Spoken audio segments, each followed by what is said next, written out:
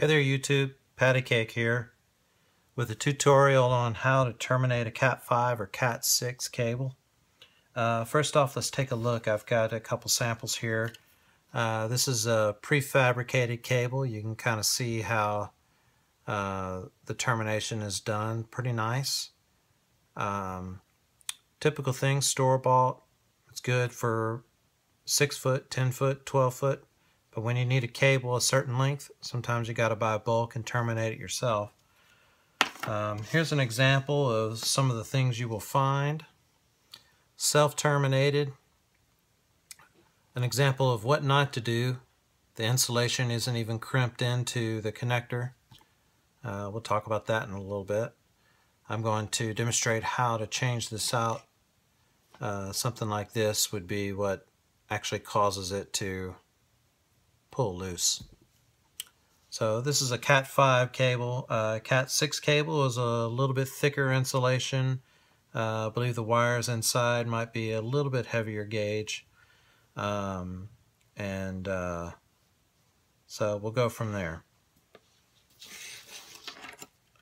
Little look at the tools and what we've got here. You don't necessarily need all of this, but I just want to show you some different options. These are electrician's shears. I like these a lot. I use them a lot. Just some flush cuts. They're angled off and they're completely flush. There's no bevel to this side. So when they cut, it would be flat exactly where I want it. It's just a rounded off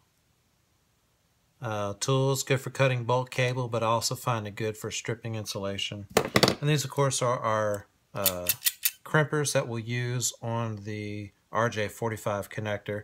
This has an 8-pin and a 4-pin, so you could use it for what you think of as a telephone connector. Looking at the connector types, you've got these are RJ45, they're 8-pin. This is, when they're clear like this, it's showing you that it's for a not shielded cable. When they're like this and they have the metallic piece, that's a shielded cable. That's another tutorial, but just for you to see what they look like. And I like to use the booties here, so it looks more like a professionally done store-bought cable. You can get them in assorted colors, and you get them for whether it's a Cat5 or a Cat6.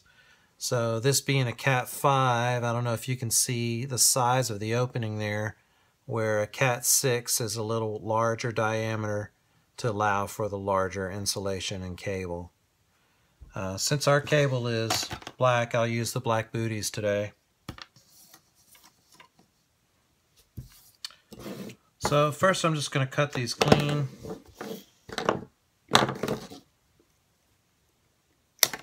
We'll throw that away. As you look at the cable, we want to break the insulation. Really all you have to do is score it with an edge. I like to use the scissors, go around just lightly. And then you can bend and peel. Well, this is a bit more rubber.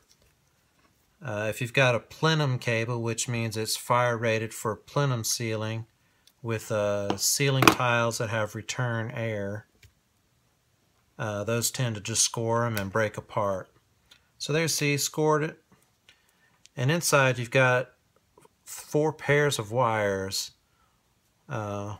orange, green, blue, and brown. This is the way I always separate mine. I move my orange to this side, brown to this side, and green and blue up or down depending on where they are in the match. So this is actually a striped orange and an orange, striped blue and blue, striped green and green, striped brown and brown. So first we want to untangle all of those in pairs. It's usually about this time that I realize, hey, I didn't put that rubber boot on. I'm going to need that, because that's got to go on before you put the connector in place. So I'll go ahead and pull all those together and slide my rubber boot on.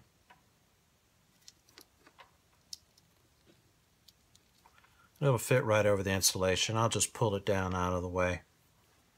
So back to my pairs. So the key here is the order of the wires inside. So I'm going to go stripe it orange, orange, stripe green, blue, stripe it blue, green, stripe brown, brown.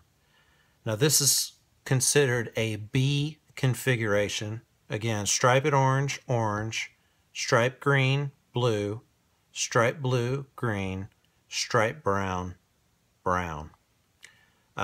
This is the most common one used out in the industry and in the field. There is an A configuration, and to do that you would just take the greens, put them where the orange are, and put the orange where the green. You swap those and you've got an A configuration. So what I like to do is, see, I've got those, and I pull out the bends from where they were twisted together, and then I hold them in place and line them all up.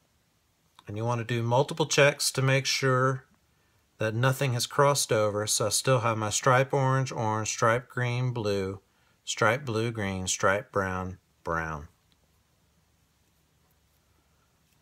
And I'm going to cut them off straight. Okay, so I've got this straight line of wires. Now I'm going to show you two types of connectors here. Okay, this first type of connector, you put your wires in and they will bottom out. That's it. They stop right at the end of the connector and don't go any farther than that. When you're using this type of connector, you've got to cut the wires exactly at the length you need, which is generally about the width of a fingernail.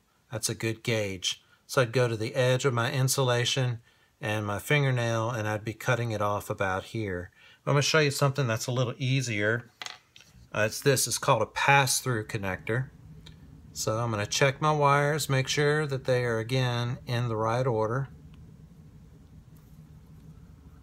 And I put it where I can see the metallic crimp devices up towards me.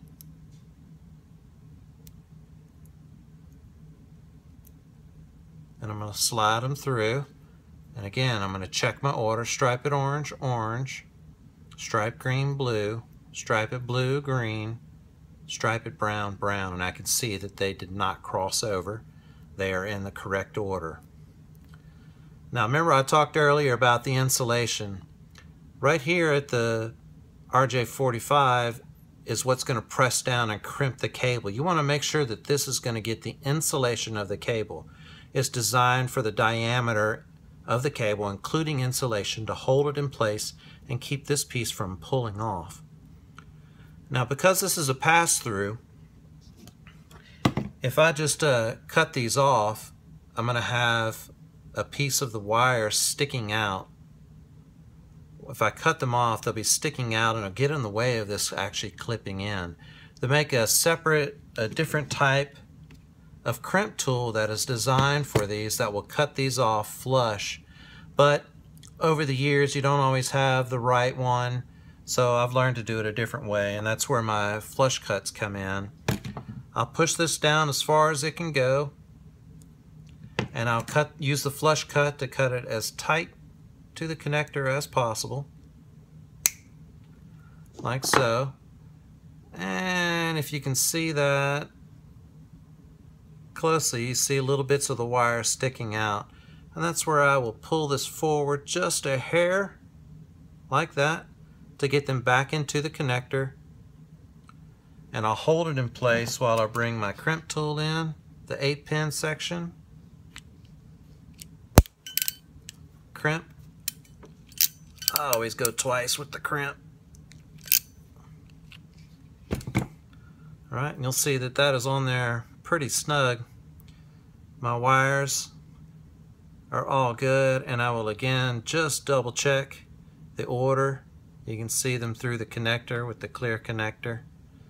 And another little thing I like to do, you've got the tab that actually holds it in place when you put it in the socket. I like to pull it out just a little bit before I tuck it in the boot. That helps it clip better as it goes in. So I can slide my boot up, put it around the connector, tuck that in place. Now I've got what looks like pretty close to a prefabricated connector. Slightly different, but very nice, professional looking, as compared to what I started with, something like this. Definitely not nice, not going to last long. The booties protect the cable from being pulled out, extreme angles, and that kind of thing. So I hope this is helpful to you. I'm going to have more tutorials up. I'll do a shielded cable and some other things. But thank you for watching. Again, this is Patty Cake on YouTube.